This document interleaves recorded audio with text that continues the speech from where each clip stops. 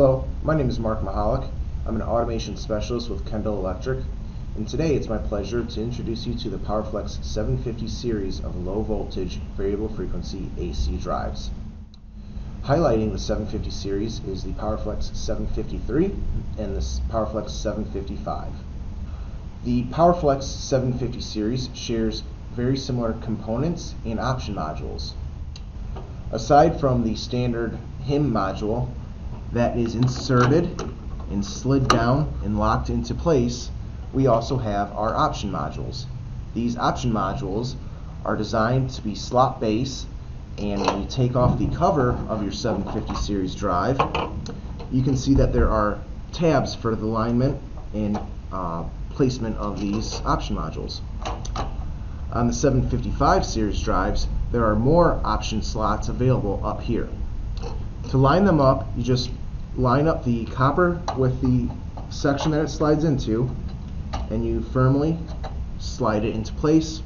There are retention screws so that you lock your option modules into place, and you have multiple option slots for it depending on what devices you need to connect to.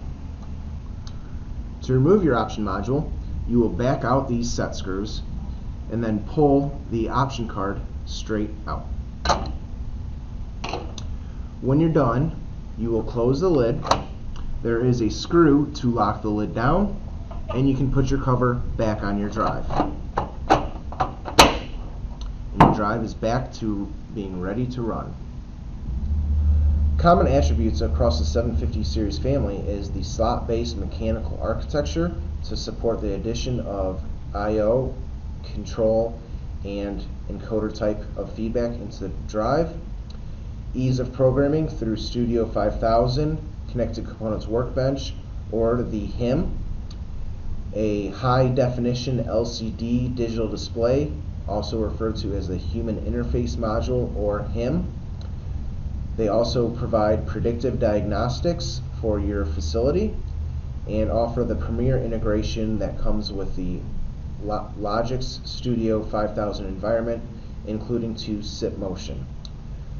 The ease of use of these drives are really hammered home by how simple these are to configure and operate.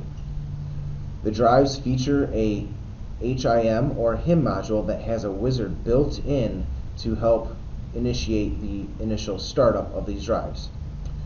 Additionally, add-on profiles and add-on instructions in Studio 5000 add to the flexibility of these PowerFlex drives.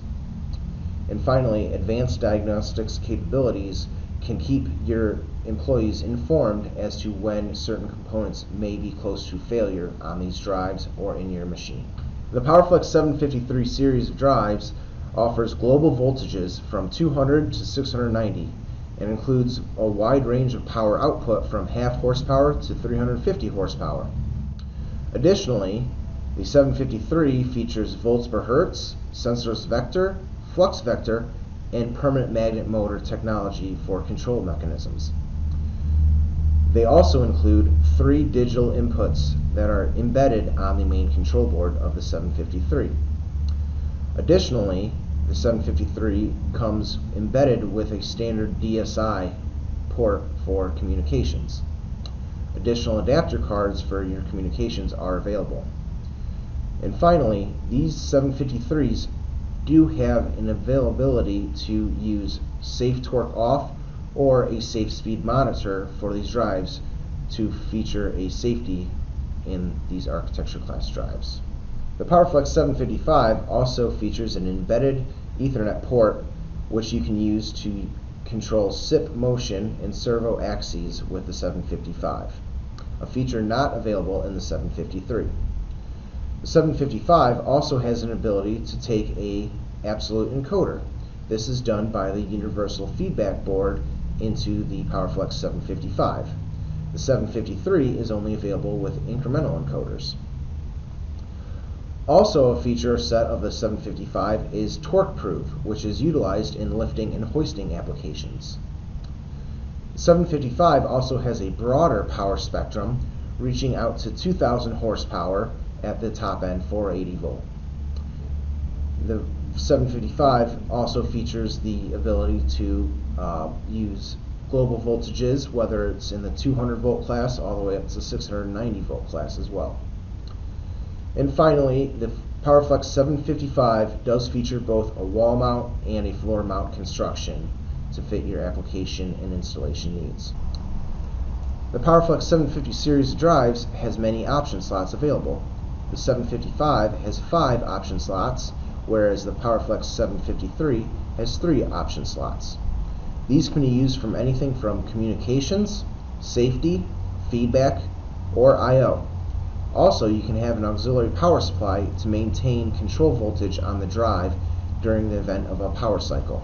And finally, one of the major differences you may see in the 750 and 753 drive is how they handle feedback.